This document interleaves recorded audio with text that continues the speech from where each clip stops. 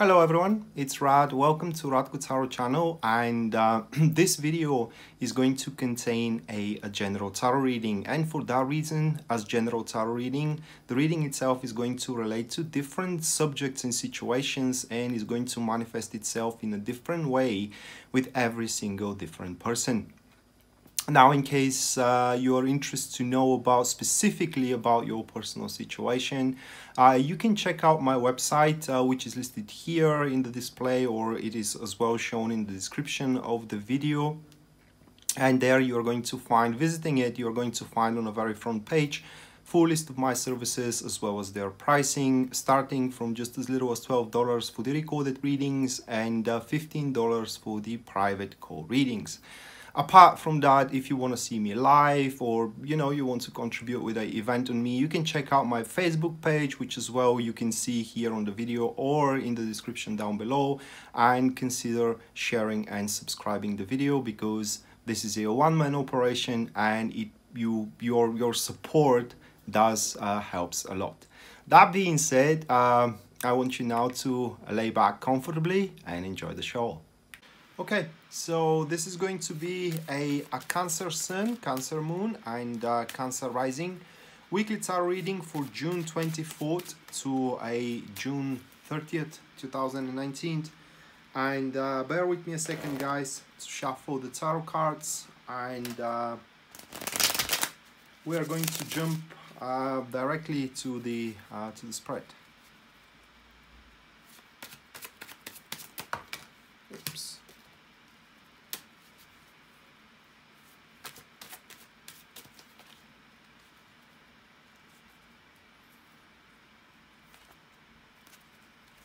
All right, so the first card that marks the topic for Cancer week, that is going to be the Ten of Swords, for what it seems. Second card, which stands for the challenges that Cancer needs to overcome here, that is going to be the Queen of Cups. Afterwards, what we do have, it is the positive aspect for Cancer week, that is going to be the Two of Swords. And the final one, which stands for the guidance here for Cancer, that is going to be the Three of Cups. A very interesting week, actually. So just from the outer look here, it seems that you are going to liberate yourself from some negative influence of a person. But let's go once again through the cards. So we do have Ten of Swords, which is the first one, followed by the challenges here with the Queen of Cups. Afterwards is going to be the Two of Swords, and the final one is going to be the Three of Cups. So I want to correct myself. It doesn't have to be really a negative influence, but it is just a necessary departure or a necessary detachment for you, Cancer, to proceed on growing. No different, for example, when a teenager leaves his home, and it's difficult for the parents, and exactly this is what is going to cause the challenges here. But let's not get ahead of ourselves, and let's go for the first cards first. So we do have the Ten of Swords. And as a general topic, Ten of Swords doesn't really have to mean that something bad is to happen. The Ten of Swords, it's a card pointing that a not really forceful, but let's say dramatic new era is to embark into one's life. Now, as this era could be as a negative impact, like for example a sudden breakup, that is a new era embarking into one's life, but it doesn't look like that is going to be the case, because the positive and the positive aspect and as well the guidance here are very positive cards in a follow-up to the Ten of Swords. And in addition, the challenge isn't that big. I mean, with the challenge card, it seems that you're doing it very voluntarily here, okay?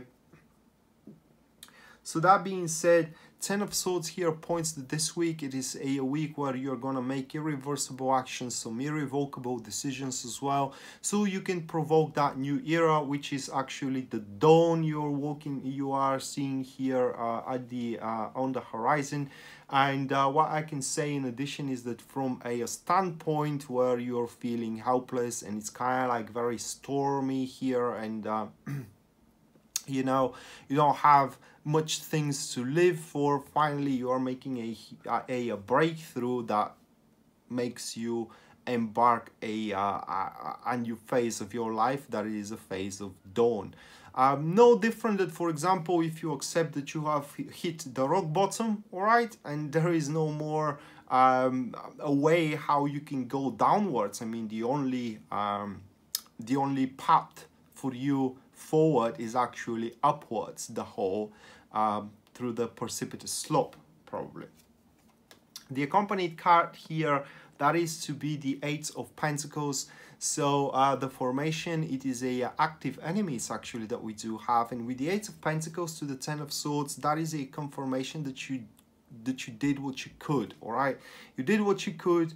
Things aren't looking really very promising in the current standpoint that you're finding yourself at. So you make a voluntary decision that you need to part ways with that person, Queen of Cups. That could be parting ways with a friend, that could be parting ways with a company, and the Queen of Cups, it is actually your boss.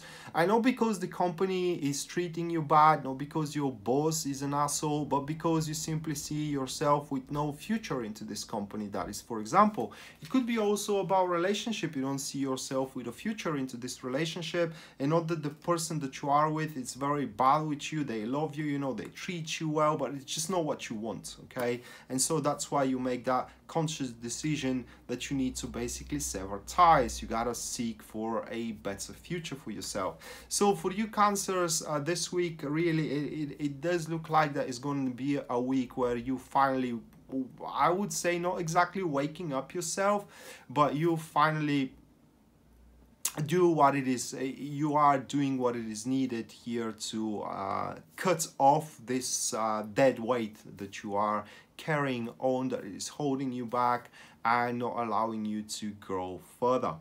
The challenge here is going to be the Queen of Cups. Like I said, it is a person that you need to leave behind as you make those these conscious decision to move on with your life. Now that person, a Queen of Cups, is not gonna cause any issues on its own. The only challenge here is to overcome the warm feelings that you do have for one another. It could be a very good friend of yours, it could be that colleague that you admire at that job, and now as you have to leave the job because you need simply a better place, you hate to leave that person behind, you know, and kind of like you feel like you want to cry. It's because they have been so good with you, it is because, you know, you have shared such a good moments together, but you know, everything has to come to an end and you have to acknowledge the end. So that is going to be the challenge, that to make peace with the fact that you have to leave this extraordinary person behind, simply because your paths are no longer contiguous.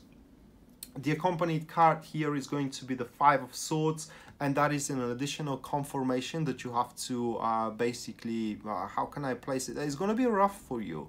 The formation here is a passive neutrals that we have, and you may sense that there will be a bit of cruelty the way you do it, or rather like that it is quite cruel that you will have to do it. But like I said, these things, I mean, your progress and having that person by your side doesn't go hand by hand, okay? And you eventually you have to decide in favor of your own personal progress rather than having someone who is unfortunately slowing you down. Don't get me wrong, guys, they don't do it intentionally. It is just because their interests are different than your interests, you know, their plights are different than your plights, and simply there is no benefit for either of you keeping on this cooperation, because you simply want different things from one another.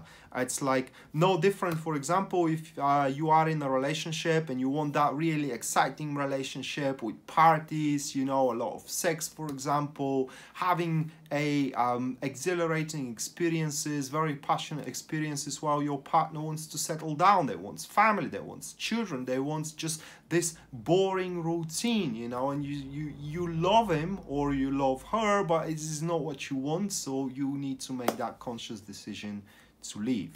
and it may seem cruel at the start that you have to do it, but you gotta do what you gotta do in order to make yourself happy and growing, don't you?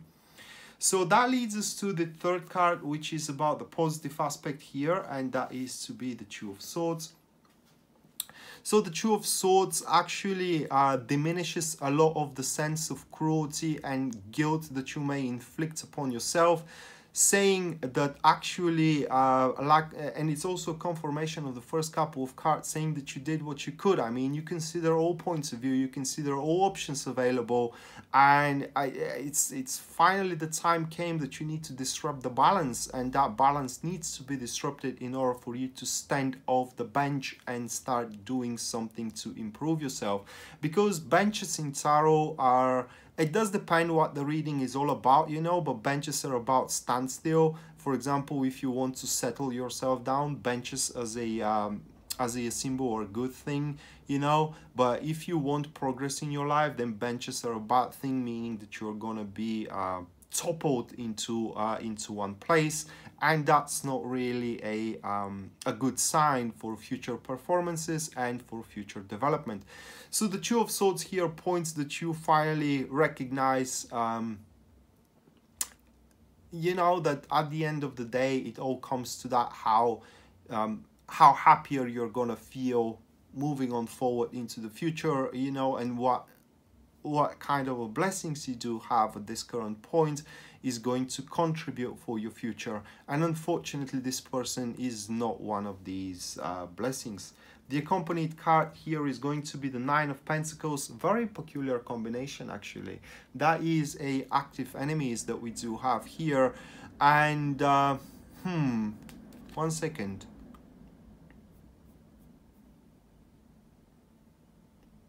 It's very peculiar, actually. So the Nine of Pentacles to the Two of Swords, I do suspect that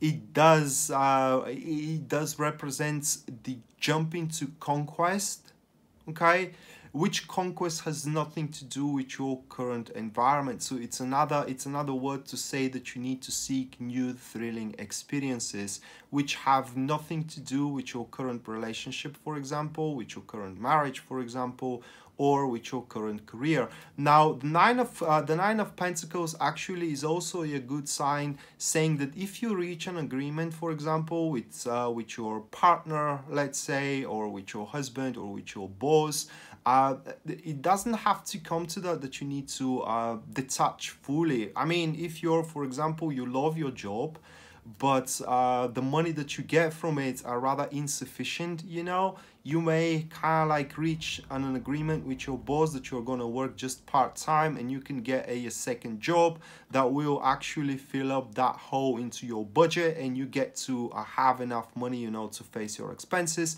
and you get to as well work the job that you really like. So we are seeing here some sort of a compromise on the decision that you can do. For example, if that is as well the colleague that you need to leave behind, that doesn't mean that you cannot be friends anymore, okay? I mean, you can find a room for just a casual interactions moving along further into the future, but it's not nearly as you have had that relationship before, where you spend almost all day along together. Or for example, if it is about that you realize that you have to break your relationship, you actually can reach a term where you may stay a friend with that person, but again, the empathizement with one another is not going to be nearly as deep as you had it before you broke that relationship. So the final card that we do have for you, Cancer, that is to be the Three of Cups,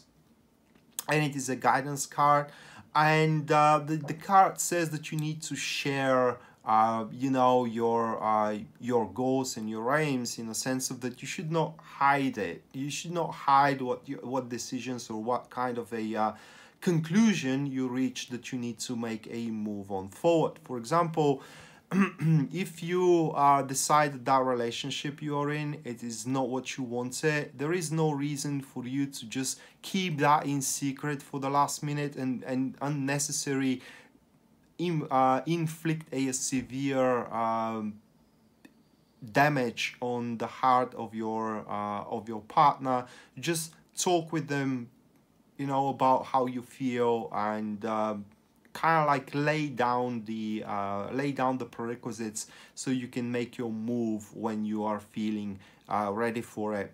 Additionally to that, the Three of Cups points that you're gonna face a lot of understanding from your friends, you know, and from the people that you are associating yourself with. So the guidance here is to really share your emotions and your feelings with them, and it's likely that you're going to get a lot of support from those people. The accompanied card here, that is the Five of Cups formation. It is a passive enemies, and it is just a confirmation, guys, that the support is going to be there, even though the opinions are going to be very different. For example, if you are let's say walking away from that relationship, a friend of yours may think that you are doing a stupid thing, very irrational thing, you know. They may not be agree with it, but because they are your friend, they are going to support you through it no matter what. So that being said, it will be good, you know, that you, like I said, share, you know, what you want, and with your friends and with your associates, and how you feel as well, because even though you may not be understood, these people are gonna have your back. So that being said, this is your reading, Cancer, for June 24th to June 30th 2019. I hope you enjoyed and you liked it, and I hope that we're going to see each other around. Until then, bye.